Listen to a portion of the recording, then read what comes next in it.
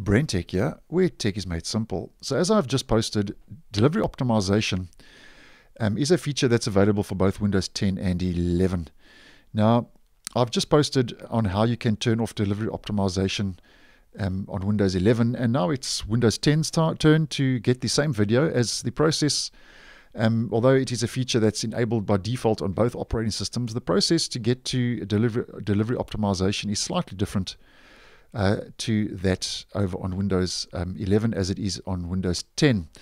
Now, just to do a quick recap, it's basically a feature, a Windows Update feature that, according to Microsoft, can help you download your updates a lot quicker and easier when you are doing Windows updates, and that's by providing updates from sources and peers other than the Microsoft Update servers, which could reduce bandwidth or the time needed to download and install an update. So there are two reasons, as I mentioned previously, you may want to turn off delivery optimization as it is turned on by default. The first, in my experience and opinion, is for privacy, and then the second is if you are running a metered connection, a limited data plan, or you have a cap on your internet connection. So on Windows 10, you just head to your settings menu to get to delivery optimization. Head over to Update and Security, and here you find it on the left-hand side in the left-hand menu, Delivery Optimization. And as mentioned, it's turned on by default, and it provides you with Windows and Store app updates and other Microsoft products quickly and reliably. And as Microsoft says, it allows downloads from other PCs, and that's if you have an unreliable internet connection or updating multiple devices, allowing downloads from other PCs, as mentioned, can speed up the process. And it says that if you turn this on, your PC may send parts of previously downloaded Windows updates and apps to PCs on your local network or on the internet, and your PC won't upload content to other PCs on the internet when you're on a metered network. Now, you have two options. If it is turned on, which it is by default, you can get those updates from PCs on your local network or local and over the internet. So you have those two options.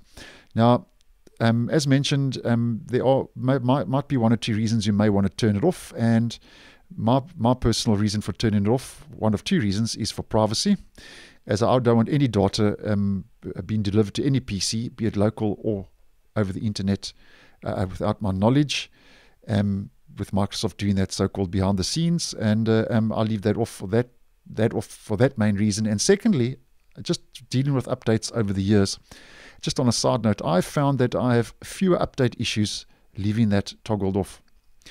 And although Microsoft says it can help with the update process, I've found that to be different, and I have found that on both Windows 10 and 11, leaving that on, actually, I get a lot more issues than with it off. So I just leave it off, and I just found that it gives me fewer issues trying to download and install updates on my devices.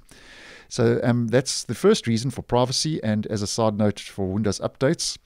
And then if you are running a metered connection and you want to leave that on, another way you can turn it off is just by heading back to your settings in the settings menu on Windows 10, and this time we head to Network and Internet.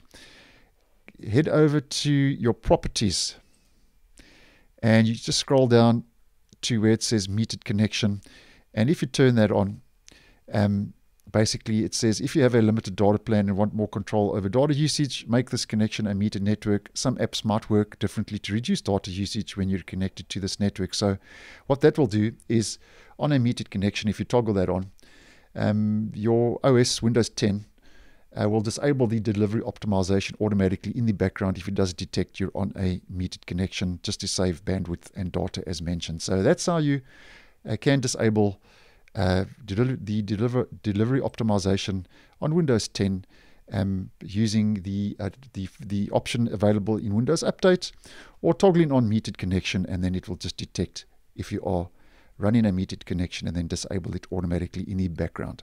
So thanks for watching, and I will see you in the next one.